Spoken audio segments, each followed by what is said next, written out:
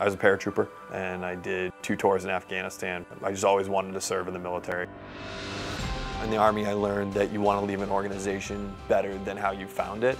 You kind of live for that organization, and that was reinforced by UNH. You could tell faculty and staff wanted to help you, they wanted you to succeed, and they're engaged not only just in the school but in the local community. I would describe my time at UNH as transformative. The connections I made, the networking through UNH helped me land a job with Oracle. The Army challenged me, and I loved that, but I also like that about UNH.